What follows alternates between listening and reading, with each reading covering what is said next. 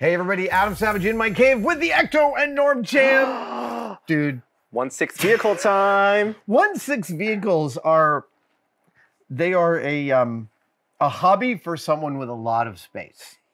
This is we are having issues just holding on to this and the Batmobile and the DeLorean and finding a display space for them. And well, the pressure's just doubled because we got more. But this was from Blitzway last year. Yes, Big Back Toy Store sent this to us. This was the long sold out 1984 Ecto-1 that Blitzway released. Unweathered. 10 years ago. Like a pristine Miller Oh Meteor. my goodness. And you know, like you said, we have the DeLorean, we have the Tumbler, we have the one from the Batman. This dwarves them all. It's so long as a vehicle. It's hilarious to put the DeLorean next to this in the same scale because it's literally like just over half as long. It seems absolutely tiny. But yes, we did a deep dive into this. You unboxed it, and since then, you know, you got your 3D printers. I did. You did your own build. I made some little tiny proton packs to populate the gurney, and I've never got around to the second part of this build, which was to add some lights into these.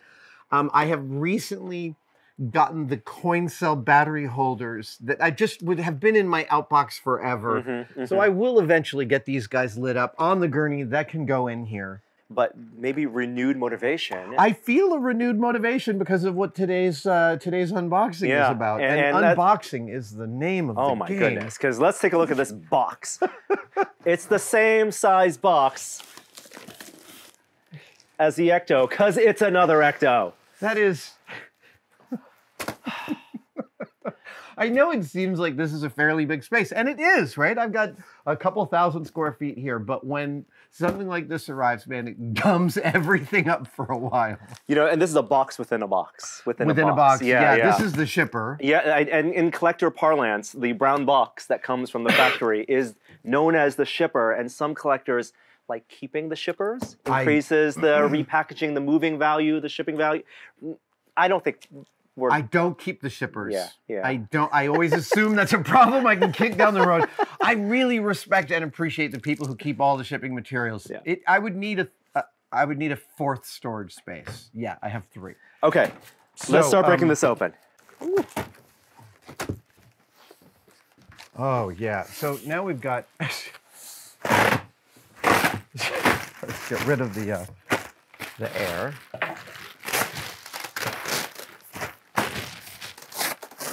Okay, I think we take this down and bring it back up. Okay. So we take the shipper down. Now I gotta give Kyle, this does come again via Big Bad Toy Store. They found extra ones of this long sold out one that they were able to send us one. And I've ordered stuff from them before. They also put their own boxes over the shipper boxes. This one came from the factory, so they didn't do that. So it comes with an even bigger box. Yeah, when that Ecto first came, that first one, it was in another brown box. Oh my God. Oh, wow. All right. So when we were on the set of Afterlife, we saw you drove. I got to drive. You got to drive the original, one of the OG Ecto ones. Right. Well, the one they built for Afterlife. Yes, and then they had newly weathered, and when they announced this, it wasn't just that they were going to put all the rust and the stuff on the outside. The interior. I mean, it's like a new configuration. They did the gunner's chair. Oh, I did not realize they did the gunner's chair. Yeah. That was one of the earliest things Jason told me about that the new movie would have. Oh my gosh. And I know it was not a simple rig to get working on set. It actually comes with what looks like a book. Not just a manual, but an actual whole book. Okay, there's a part separator. Oh, fascinating. It looks like they've done some things for shipping. Will Adam read the manual? Will he read the manual? I always read the manual. Does he though? Okay, so let's bring this back down and then back up. This is a dance, man. Here we go. If you grab with one hand, you can push the box with the other. There we go. Look at that. There's a Ghostbusters logo built into the tool. These, I always save these. These are in my Velcro box. Okay. Okay, so I think, is there, oh, no. I think we're ready. Okay. Well, let's lift this way. Yeah, top comes off. Oh, look at the difference. Oh, wait, there's something in here. Oh, yeah, there's actually some secret parts compartments. Here. Yes, oh, yes, there's a whole, look at that. Ah. Oh, okay. Oh, right, just right away, while we can take a look at these things. So you can see some castings? tooling, yeah, right. Some Obviously- tooling's reused, but obviously some's going to be different on the interior. And they've done at least a 3-color weathering pass on this. It looks Yeah. like 3 or 4 colors. Really nice, Yeah. subtle work here. Whoa, something just fell off. Okay, that one went there. Okay, there we go. I see they still have the music player. Yep, The MP3 yep, player on the and still inside. with a SD card Yeah. slot there and a charging slot. This is beautiful. That like weathering right there around the edges here. Really beautiful. Okay. Yeah, here we go. So we'll put this guy down. You know, one of the most fun parts of that visit was going to the art department. And you had that conversation with the art director. I don't know if it made it in the video, but he was showing us their concept art progression of how weathered the Ecto would get throughout the film. Yes. Right? Yeah. Because, you know, the film shoots out of order, and they would need to know when Trevor first finds it in the Right, barn, of course, and how you've got much to be able to dirt's up on and down it. and they got to go change it exactly for the shots.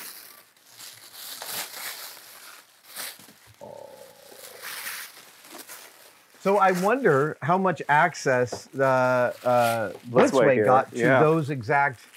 that exact information. You know, You know, manufacturers always tell me they have much less than you think. Then you think, yeah, Right. yeah. All right. So we're gonna have to.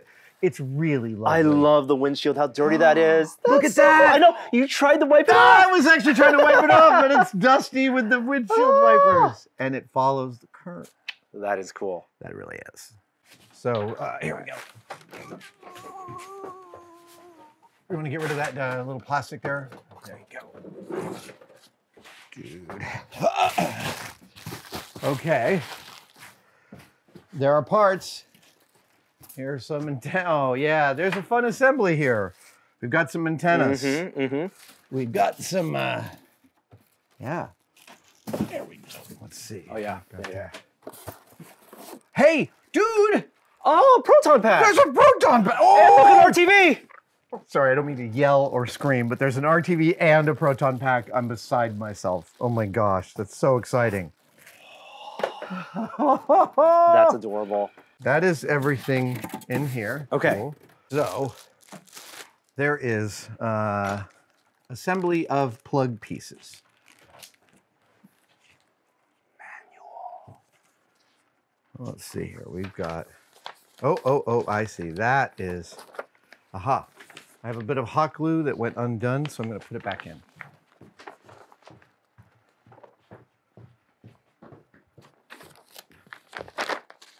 Eight AAAs. 8 AAAs. I've got them. Give me just a sec, though. Shall I walk us through the assembly? Please. I'm going to do some plugging in here. Okay. That is the front. Yes, and they're all color-coded. Yep. Black, red. There's 5 connectors. Right. There's. And They're all color-coded, so they do the same thing. there's Yep. 2 black, red ones. There's a blue and black, and there's a red and black. 2 red blacks, 1 black yellow, and 1 white yellow. Okay. Okay. That is all the connections. There's a thrower. It's got to light up. I believe it does. Oh my God, it's beautiful. Oh, look at There's that a thrower. beautiful little Yeah. proton pack. Oh, the sticker work is annoyingly beautiful. Wow. Okay, that's on. And then Then there's this guy that Yep. sits on top of there. and this as well, That is a, right here. oh, right, yep. Okay. And then we'll do, oh, right, we've got, yep, right there. This business.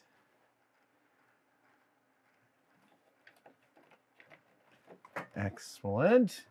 And then there's, the yep, dome. this Yep. business, which goes there and faces Two forward. detectors. Yep. Let's do this Yep. first. And that goes. And with the 2 brackets, which I have. It's on this side, right? Yes. Yep. Excellent. And that is in like Flynn, and we And you have brackets. 2 brackets. So that is, I'm assuming that The bracket. smaller one is the top one, and the bigger opening is the bottom one. Ah, all right. Come on. There you go. Ah, good. And then this one also tilts up? That's correct. Okay. Whew, nice. Nice. And that's on the right That side? goes right on top of, or right next to. Yep, I can Yep. see the places it goes to. Excellent. Oh, wow, look at that. Just slots right in. You're correct. Yep. And that And then piece this guy. right here. Oh, great. Okay. And it's It aims down Yep. like so. That's correct. okay. And then that bracket is in here. There you go. And this one also tilts down. Up. Oh, got it. Yep. Yep. And then antennae. Antenna. It's one right here, and another I one think right it's here. the straight one. And then there's the angled one. That's this business. That And that- goes in the right. The side, that will be where a handle goes. I believe that goes in the back on the other side, right here. Ah, so you're right. And then this gets And yep, swaged that in there. gets right. in to the top. Yep, right there. Yep. Oh, so sorry. I just looked inside. It looks really cool in there. Are we done with the assembly? I think we're almost done with the assembly. I don't see any other parts. We've got the RTV. We've got the, hold on, I just have to fondle this for a second. Where does the battery go in here? Oh, it is a coin cell. Okay, hold on. Let's go get that. The size is pretty darn close, Adam. Oh, dude, I nailed it. That's mine? Yeah. Wow. Oh my God, the detail work on this is incredible. Don't see lights. Is there a button? What I the, can't does it really imagine- not say that there's a button? Yeah, correct. I looked for where the hidden switch was. No hidden switch in this I looked there too. Oh, here it is on the bottom. Okay, great. Now I know where the switch is. Okay, so let's undo this. I'll bet I had the correct. Yeah. Bottom center is where the switch is. Here, will you, there we go. Okay. All right, we got it. You got it? Yeah. Oh, that took a minute. We've got cycling cyclotron and blue lights and Oh, a it little bit of red cycles. coming out of the side. Wow. Dude, That's awesome. I know. That was worth it. And being able to just see 6, not 1, not 2, but 6 proton packs all together. This, like, nothing makes me happier. And now, of course, I got a lot of sticker work to do. That's the renewed motivation. How are we doing? Batteries are in. I think it's time to look at the inside. Okay, wait, so we can turn this on. Yeah, I believe so. So one switch is here. Yep, there That's you go. the top, and then down on the bottom, there's one more. Ooh. That's fast. Oh. They moved that switch to the inside, I believe. Oh. Oh, right, and this guy, yeah, there we go. And that's, I Oh, believe. look at that! The whole RTV case is in here. Oh my god. Dude. That's incredible. Oh my Correct. God, the RTV drop down actually works. Yes. That's totally amazing. And then You there's open a that. button. You have the drop off here. Yeah. That's for the RTV. That like comes down and the RTV goes in. Yeah, go ahead, drop it. Look at that. All right, gunner chair. Gunner chair, yeah. Come on over here, Josh. Here comes the gunner chair. Oh, swings out. Swings out. And that's where the proton pack lives. Oh, it lives here. Because it Oh, can mount right. here. We'll need to take out the frame. Oh, okay. Okay. Here comes this guy. All right. And does he come out there like that? No. I think he comes up. Okay. All the way up. Yeah. Right. And be careful not to pinch the hose. There it goes. Don't pinch the hose. Wait. Ah, that's it. Now I see. Oh, wow. That's a really cool enclosure. Look at that. And then you can still access the power. Oh, yeah. Oh, it turned it off. Okay, right. So there's that little tiny nubbin down there is for turning the switch on and off. Mm-hmm. And then that points. Wow. And so that the Phoebe Spangler can point the neutrino on. Oh, man. That's incredible. I know that this was a real tough rig they had for the gunner's chair. Whole new mechanism. I mean, right? Everything about this. There we go. That's a little better. That makes this much more than just a repaint. I mean, obviously some of the same tooling, some of the same injection molds are used, but the new mechanism for the door, for the gunner's chair, for the RTV, having both accessories, and really, I love this paint job. Everything about it is like a 2x improvement over the predecessor, which is topologically perfect, but the level of detailing in this is insane. And like starting even with just the worn leather of the gunner's chair is like, that is gorgeous. That is like, did they scan? Like where did this sculpt come from? That is beautiful. And then moving from there to things like the rust on the expanded steel here. But wait, it gets even more impressive. Over here, Norm, look at the faces of the equipment here. Like they've dirtied, right? Yeah. They've dirtied that stuff. And then if you come over here and you look at it from this side, these oscilloscopes all look amazing. I mean, every last thing in here is like, you can just feel someone having so much fun designing and executing this. The interior door and window, the handles. Yep. I mean, and again, like rusted at the top, right? Like, yeah, this is a really magnificent bit of. You know, this new vinyl application here for. For the worn out windows. Yep. Oh, man. And I'm going to look in the engine here. Oh, beauty. I love the view from the inside through the windshield. Right? Yes, yeah, totally. It feels completely authentic. Wow. Dude, Blitzway is, as someone who has spent a bunch of time thinking about weathering that piece, it is really lovely to see how they went and did it, because they did just a magnificent job. And I mean, the whole color temperature shifts. Everything about it shifts into this taupe, into this beige rust and weathering, and it's gorgeous. You know, I could see places where you could still add a little bit extra, Adam. Like, it's driving through the corn for the wheat field, right? Like, you got to have some of the extra detritus. Oh, a little bit of on the wheels, on the tires. Totally. Oh, yeah. The license plate. The license plate looks gorgeous. Everything about this, man, it is an amazing time. Like, I keep saying this, but it is an amazing moment to be a collector of things like this, because it's done at such a high level, and you can even feel more than any other time that like the folks executing this are also fans, right? They're creating an experience, not just executing a brief.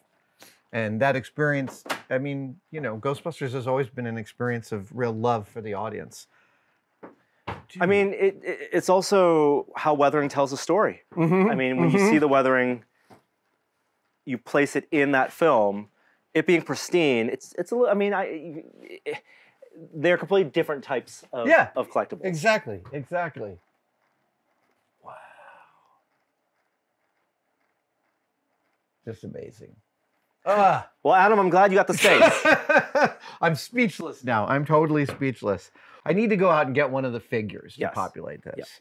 That's you need a person standing here to kind of lend the final bit of scale.